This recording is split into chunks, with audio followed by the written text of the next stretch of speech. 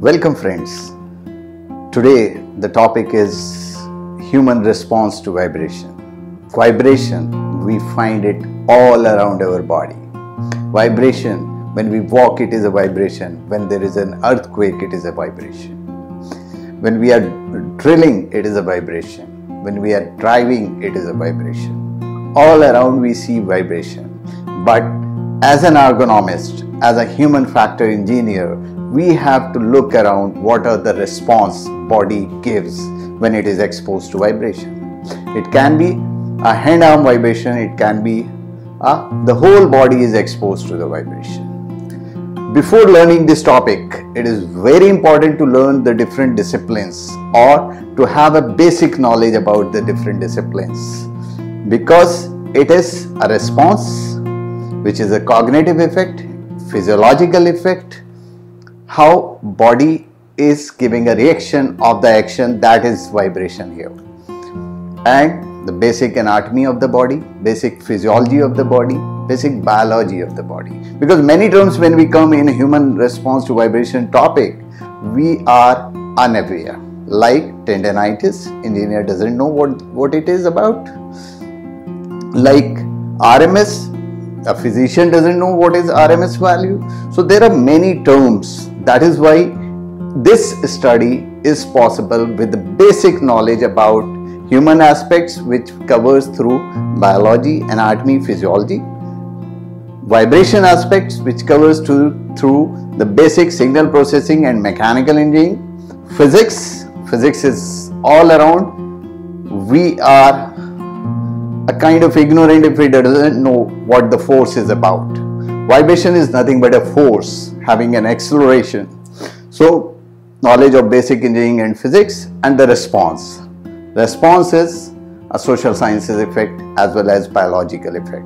So it can be biomechanics of the body, it can be psychology of the mind. When we are driving in a very rough terrain, for example, plowing the fields by tractors, cutting the grass over the grass line. So in all those cases, not only our body but the mind is also affected. That is why these fields are important. There are many situations: cutting wooden log, chipping the roads for reconstruction, driving heavy vehicles all around the body, transporting the vehicles, transporting yourself, moving around. So the basic point here is we have to learn what the vibration is. Vibration is nothing but how the body changes its position. The change in the position can be measured in terms of displacement, can be measured in terms of velocity, can be measured in terms of acceleration. The best term for measuring the vibration is acceleration. And that acceleration, as we engineers know, can be measured in meter per second square. In terms of human response to vibration, most of the ergonomists have suggested that measure as a proportion of the gravitational acceleration. Gravitational acceleration, we go back to the Newton's law of force.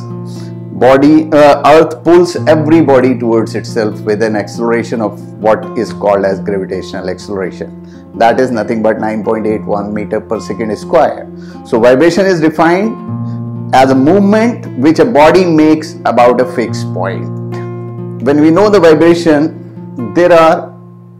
the basic point of a start is a movement of a pendulum.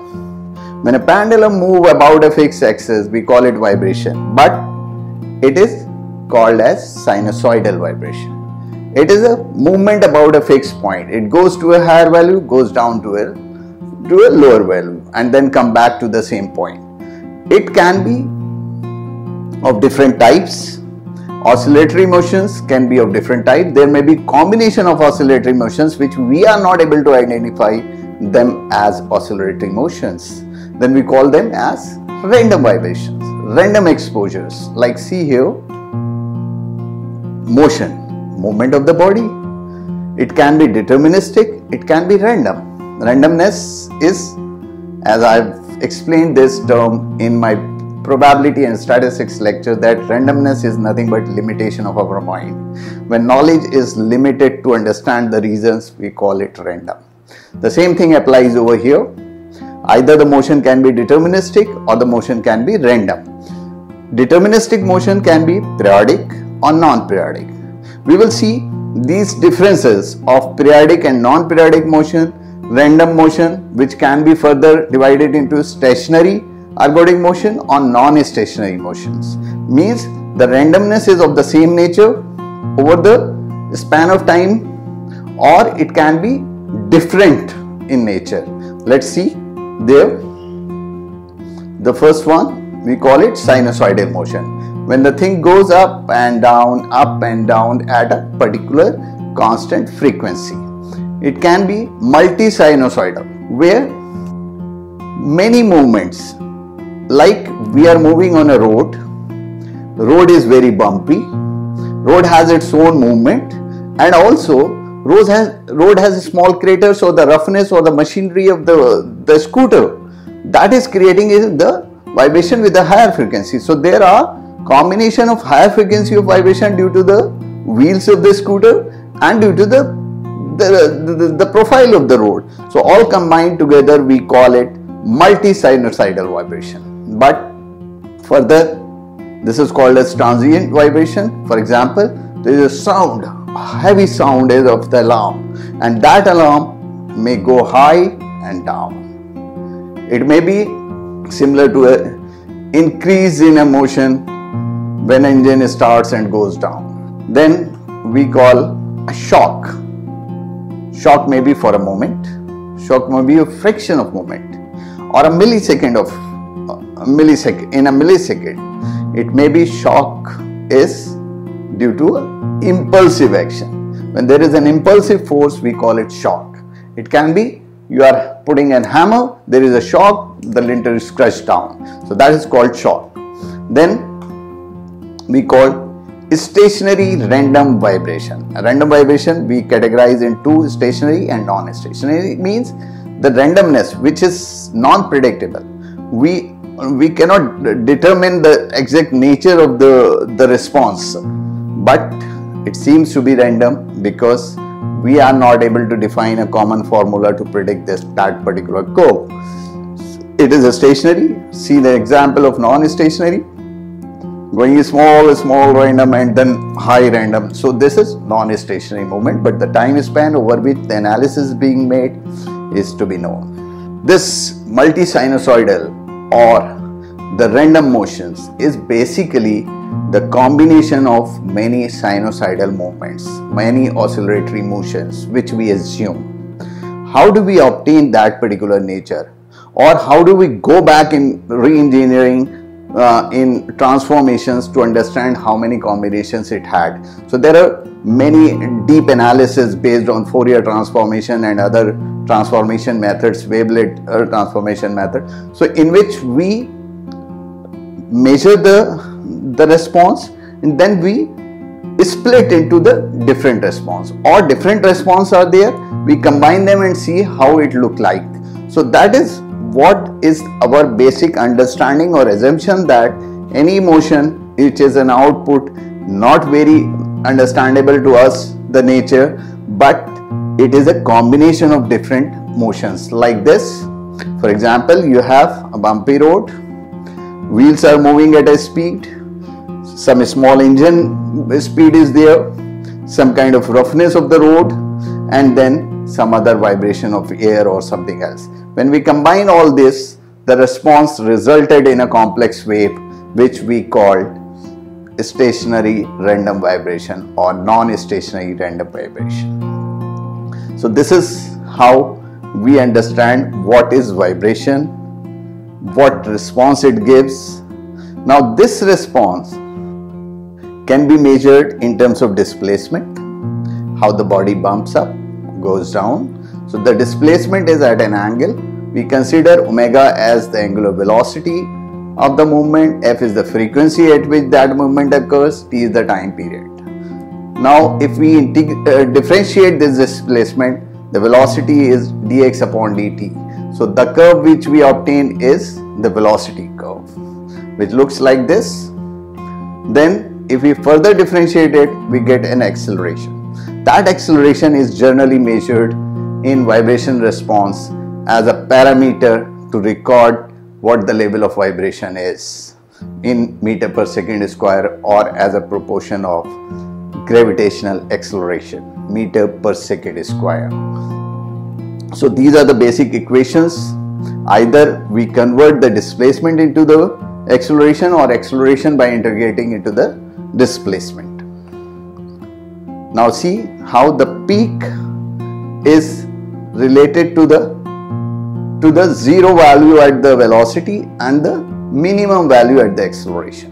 When velocity displacement is very negative, the velocity is zero and the acceleration is highest. So these are the relationship of the response with this. In some situations, when there are some kind of exposure to some shocks, for example, when we are making a tunnel, we are doing some kind of we are using the tools, as well as we are using some crackers. So those explosions are giving us added impulses, added shocks, waves.